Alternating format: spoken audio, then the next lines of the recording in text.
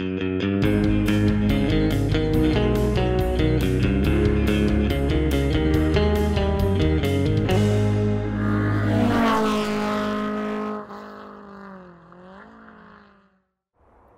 everybody, this is Christopher Brower here with Daily Motor, and today we're driving the 2022 Toyota 4Runner TRD Pro. This one's finished in lime rush and certainly does not blend in with the nuclear wasteland I decided to start my review in today. I figured more of an off-road scene would fit the bill better for this Toyota 4Runner, though I neglected to bring boots. But anyways, we'll gloss over that for now. If you're unfamiliar with the Toyota 4Runner, it is Toyota's more off-road focused SUV. It's been around for quite a while, and well, this generation's been the same for over 10 years. But anyways, with the TRD Pro package, we are getting 17-inch special TRD wheels, Nitto all-terrain tires. We get this old school Toyota font here on the front grille. All of these come with roof racks, which some people aren't too happy about, but I don't know why you'd be concerned about gas mileage on a vehicle like this. But anyways, I think it looks very at home and appropriate and cool on this 4Runner. We also have a front skid plate, which I don't think you can see from my angle, but I'll put in a shot for you there. It even says TRD on it in red writing. Otherwise, this TRD Pro gets its own unique exhaust system, which you will hear later, and can decide what you think about that. This thing has 9.6 inches of ground clearance, which is pretty impressive. Just trudging through the snow. Right, okay. Coming around to the back here, power release handle. We have quite a bit of room back here with a retracting privacy shield for your luggage or whatever you decide to put back here. We also have this sliding table, which you unlock with this. Slides out and it locks into place for whatever you'd like to have back here. Maybe a bit of lunch or for cleaning fish or something. I don't know, whatever 4Runner people do out in the wilderness. Something that I'd like to do someday. Anyways though, this does lock into place in a couple of different spots, so no matter where you want to have it, you can lock it into place. A couple of outlets back here to plug in whatever you may need to plug in. George Foreman, something like that. A couple of shallow pockets here for storage. First aid kit that's velcroed down. Pretty usable area back here, especially considering those seats go down as well. Strap here to close the boot. And little arrows here which lower and raise the rear window. This has always been the Toyota 4Runner sort of party piece, and it's cool to see that it is still around in 2022. You can do this without the car even being on. Pretty neat function there, and of course you can operate that from up front as well. It's not only a function from back here. And I will say this thing does look proper. Toyota and Lexus always do such a good job with making just timeless designs. You know, this design's been around for over 10 years. The platform has been around for forever, and really it doesn't look old. In some other ways it may feel old, and we'll get to that once we're actually driving, but from an outside perspective, especially finished in lime rush, which I'm not completely sold on yet either, but anyways, I don't think it looks too old, but maybe they're trying to tell us something about the dinosaur nature of this by painting it green. Anyways, let's step into the back here. You'd think I would learn by now. There we go. Take a look back here. Don't want to track in any slush onto our carpet floor mats. And back here we've got plenty of room. The seats are made out of what feels like a very nice soft pleather material. We've also got red stitching throughout this entire cabin. A couple of USB ports down here as well for your rear seat passengers. No separate climate control panel, but you do have vents that you can aim at yourself and whatnot. Storage pockets here on the back of the seats. Overall, just a really usable space back here and comfortable space. This is not as big of an SUV as an LX 570 or even a GX, but it's still a very usable space. Still got plenty of room back here. Even with a camera on my head, I don't feel claustrophobic. Light colored headliner, which is made out of a very questionable material. I'm not the biggest fan of it, but we'll gloss over that for now. One thing that light headliners actually do well is make cabins feel more airy, more open, And in this case, that is exactly what this one is doing. It makes the car feel a little bit more spacious. So anyways, yeah, we've got an armrest here as well with removable cup holder inserts, which is good because if you spill something in there, you can just pull it out and clean it in the sink. So that's a nice feature. Of course, these seats go down as well and makes this whole back area very useful for things like mountain bikes or skis or whatever else a Toyota 4Runner driver would be hauling back here. All right, well, let's go ahead and step up to the front of this thing and I'll show you around up there.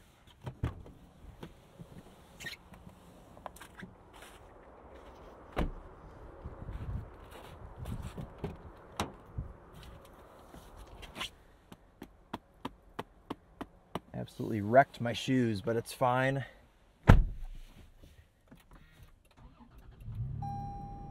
Gotta love that Toyota truck. Extremely loud fan noise when you start it up. Signature noise here. Actually a very attractive steering wheel up here in the front of this Toyota 4Runner. Nice perforated leather on the sides.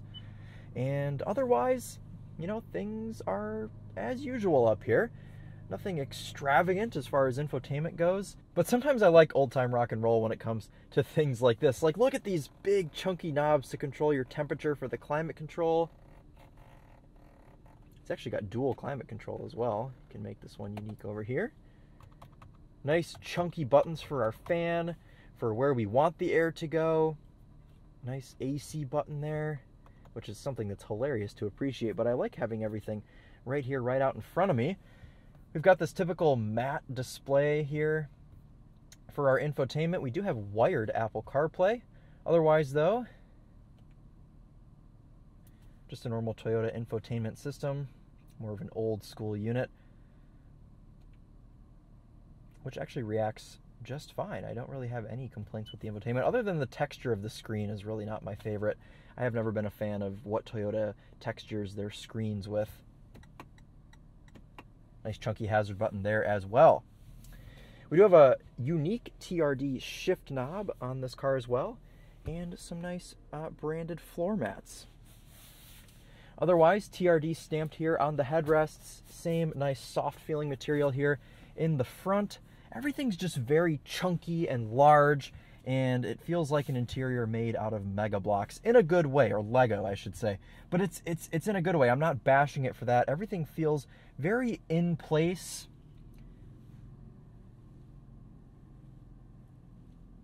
Nice mechanical power steering there. We've even got a little digital clock there above the infotainment with an hour and minute button to set it. Just so simple. Auto dimming mirror. And up here we have a number of buttons as well. We've got our traction control switch up above, which is an interesting place for that. And below our traction control button here, we have these two knobs which control our off-road settings and other things like that. Kind of like a drive mode selector in a newer car. Press this button here to activate it, and you can see all of our different settings here. Pretty cool stuff. I actually don't mind the placement for that. It frees up some space down here for things like our heated seat controls, which I'm going to turn off because it's quite hot. Oh yes, here is our switch for the rear window. You can see that going down. Actually, auto up. Check that out. Let's go ahead and take this thing out on the road and see what it's like to drive. I'm going to leave this thing in two-wheel drive. I've got traction control off. We're going to see if I can get through this ice.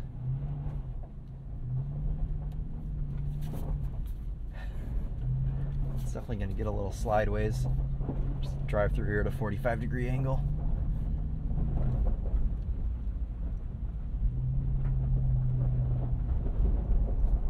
Really nice ride off-road. This truck is damped to be very soft. It's a very soft and cushy ride overall with this TRD Pro package. Very, very impressive. I was just in the Topher's 4Runner, which has an aftermarket Dobinson suspension. Breaking through the ice here. Oh man, got to keep our momentum up.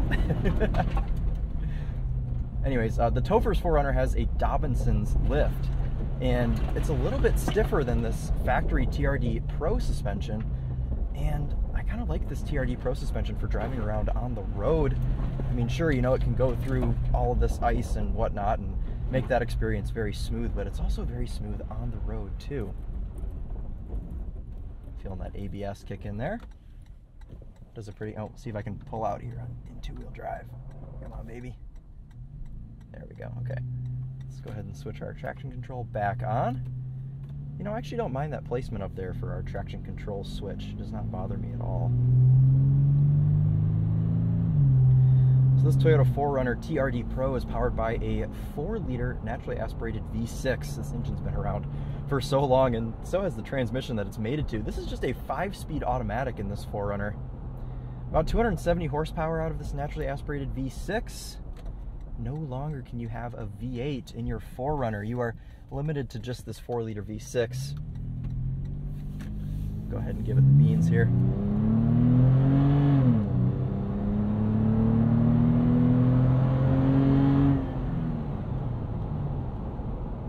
Decent amount of power, but you can definitely tell it's lacking in the torque department as opposed to a V8. It's an okay powertrain. I'm not the biggest fan. The real plus, the real advantage to this powertrain is just going to be longevity, and this 4Runner staying around and running quite literally forever. We do also have, as I mentioned earlier, a different exhaust on this 4Runner, the TRD Pro exhaust with a side exit to give it a little bit more ground clearance. And it's pretty loud. I'm sure you could hear it, you know, just from me getting on it there, but we're about to get onto the highway here and you'll hear just how loud this exhaust really is. It drones quite a bit on the highway, and that is the biggest downside. It's fun to tool around town and, you know, have your loud exhaust. There's a TRX. Check that out. It's fun to, yes, it's fun to tool around town with this loud exhaust and be obtuse. You know, this is quite a look at me car, especially in Lime Rush, as this one is finished. But when you're on the highway, that exhaust is definitely not ideal.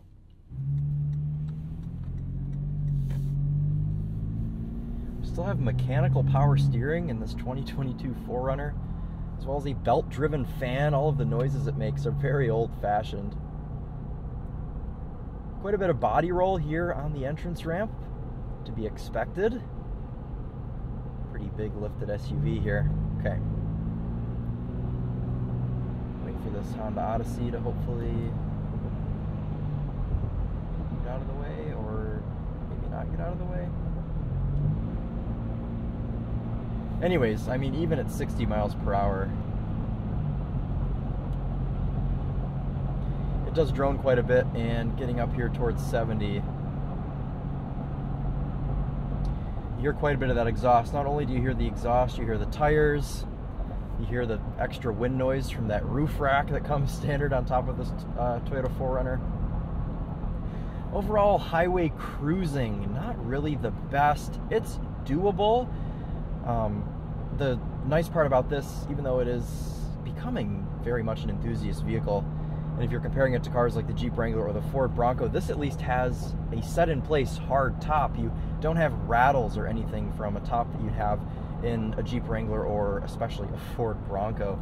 We do have lane keep assist, or more of just, you know, a system that'll yell at you if you go out of a lane. We've also got radar guided cruise control here, which are nice things to have, and, you know, things that you would expect to find in a car that is a 2022.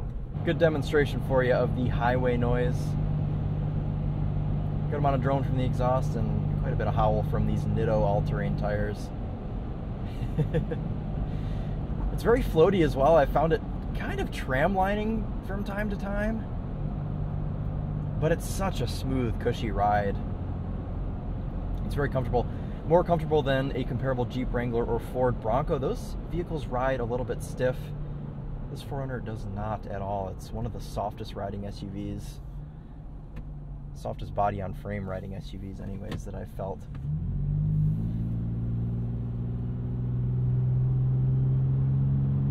As far as interior ergonomics and just placement of things go, it's not so bad. A lot of people are, you know, really rip on these Toyotas and Lexuses that are still laid out very old-fashioned. This thing's been the same for over 10 years for the most part. There have been minor tweaks, but I don't mind it. In a car like this, it almost makes sense because this is an enthusiast car now. The Toyota 4Runner has become such an enthusiast choice, and that's because, well, none of its other competitors really exist anymore. The Mitsubishi Montero, the Nissan Xterra, cars like that that were big 15 years ago no longer exists. So this 4Runner is really an enthusiast choice, an enthusiast that likes off-roading or green paint, I guess. But I don't mind the layout of the interior. In fact, I really like these knobs that you use for the climate control. I don't mind the buttons that are on the side of the infotainment, all of the other buttons as well to control the climate control, your fan speed and everything. Those are nicely laid out. Heated seat controls, you can take it or leave it, they're little knobs. Our auto up and down rear window, that works for me as well. The steering wheel is pretty thick, and it's quite a big steering wheel, and it adds to the cushiness of the car and the laziness of the steering and ride, just having this big thick steering wheel. Oh, it's a good time to mention as well, watch this. Oops, sorry, watch this. No one-touch turn signal on this 2022 4Runner. Hilarious. Now, it's things like that where I think I would draw the line. You know, it's one thing to have this really old-fashioned interior in here still, which still works, it's okay. You know, stuff like that you can get over, but come on, give me a one-touch turn signal, Toyota. How hard can it be to integrate something like that? The drone is there, but luckily we have a JBL sound system in this Toyota 4Runner. You can turn that up and drown out all of the natural noises of this thing. If you're interested in that JBL sound system, Charlie has done an in-depth review on that as well as the infotainment. So if you want to check that out, that'll be linked in the description. And I'm actually on my way to shoot a fuel economy test on this 4Runner currently as well. So if you're interested to see what this thing gets on the highway with its all-terrain tires, its roof rack, its ancient V6 engine, make sure to check that out as well. That will be linked down below. Right with the sound system test. Okay, love this this cruise control setup. It's just so easy to use, so convenient just to have right here. One of my favorite cruise control setups. Toyota and Lexus have been using this for so long. My 2003 IS300, you know, it's probably the same part number that they have on this 4Runner. It's the same little stock that sticks out. Following the theme of old-fashioned, our gauge cluster, we've got 2 analog displays on either side and a tiny little display in the middle that tells me I've been getting about 13 mpg driving this thing around. The Topher was just driving this spiritedly, so that could have something to do with why it is performing so poor. I'm going to predict 18 on the highway. EPA is 19, so maybe it'll do 19 or 20. It's going to be high teens. I don't really think it'll quite touch 20. We shall find out. Otherwise, as far as interior touches go, everything's very high up in here. The door panels, the dash, and it's a little bit hard to see out of. The Topher's 2006 4Runner is quite a bit easier to see out of. I don't know, guys. Overall, this is a nice choice for enthusiasts. If you don't want to go full enthusiast with a Ford Bronco or a Jeep Wrangler, if you don't want to put yourself through the misery of having a removable top and having to listen to that all the time. And, you know, the Jeep Wrangler is quite a small vehicle as well. It might not look it from the outside, but it is a very small vehicle on the inside. And this Toyota 4Runner is actually quite spacious. I'd say comparable to the Ford Bronco. So these are all things to weigh. You know, the 4Runner didn't used to compete with these cars, but it's certainly appropriate nowadays to compare it to the Bronco and the Wrangler. And for me, it wins in a couple of categories. You know, for fun to drive, honestly, I would pick it last. It's really not that fun to drive from an enthusiast standpoint. When you're off-road, it's very, very capable. There's all kinds of drive modes up here and hill descent and everything that we didn't even get into. But that's really where this 4Runner excels. But from a fun to drive standpoint, I would certainly go with a Ford Bronco. The nice thing about this 4Runner is you can actually use it as a daily driver without much misery. If you don't get the TRD Pro, you don't have to worry about the drone or the all-terrain tires. And it's actually a very usable vehicle. Tons of room in here, hard top, and, you know, just a really nice platform that's been around for a while. Toyota got it right 10 years ago, and they are sticking with it. Predicting probably next generation of this 4Runner, we're going to see some sort of a twin-turbo V6 following suit with the Lexus LX600 and the new Toyota Tundra. So we'll see how the next gen looks. As for now, though, this generation is very well known. It's very well loved. And, you know, it's going to be around for a while. Even after it ends production, these things will just last forever. So, and they probably won't depreciate very much either. So it might actually be a good time to scoop one of these up in its last couple of model years and just make the most out of your ownership experience. So let's go ahead and take one last look around this thing, and we will wrap this review up today. I got it a little bit muddy, but just adds to the character of the look of this thing. This lime rush color is so ridiculous. What do you guys think? Does it remind you of a Lamborghini or an Escape hybrid? I can't quite decide.